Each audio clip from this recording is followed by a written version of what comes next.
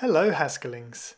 Well, I'd like to make a few improvements from yesterday, and the first is to swap the parameters of this godir function because we never call it in that way. That means we can get rid of those backticks and the flip in this call.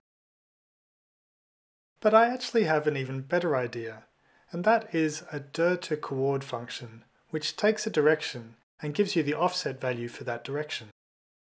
The coordinate system remains unchanged from before, but we can now define godir in terms of dir-to-coord by just using a simple tuple addition.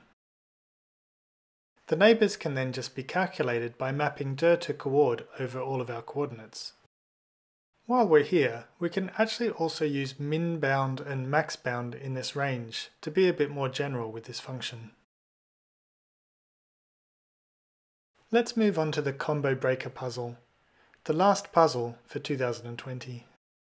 We'll start in the usual way by importing our Advent of Code module and using the interact function. We're going to map read over the two integers that are coming in and pattern match those in the f function. Let's just check that we're reading in those numbers correctly. I'd like to start by trying to implement this looping function.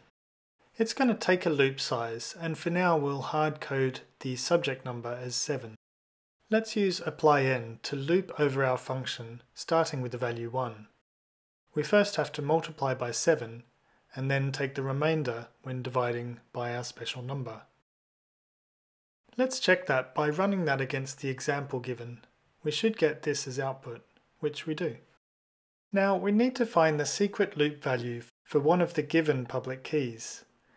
We can do that by iterating over this algorithm and then using zip to combine that with 0 ... in order to get the number of loops associated with a given value.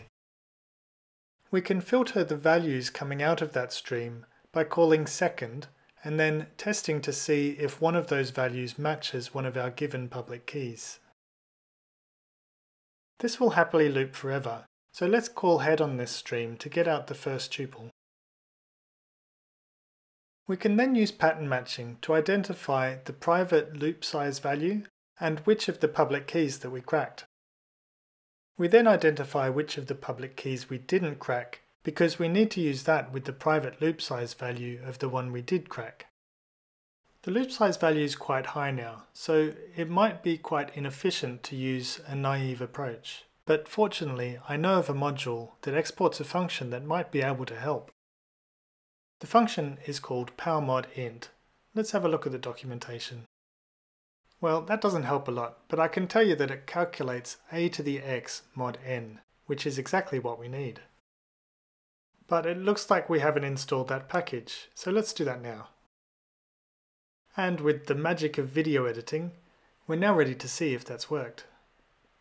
Let's check that value. And we've completed the Advent of Code 2020. I really hope you enjoyed watching this series as much as I enjoyed making it. Thank you so much to Topaz and the whole Advent of Code team for making such great puzzles again this year. I do plan to make more Haskelling videos on this channel, so please do let me know in the comments what sort of videos you'd like to see. But first, there might still be an episode or two left in this series, so stay tuned and happy Haskelling!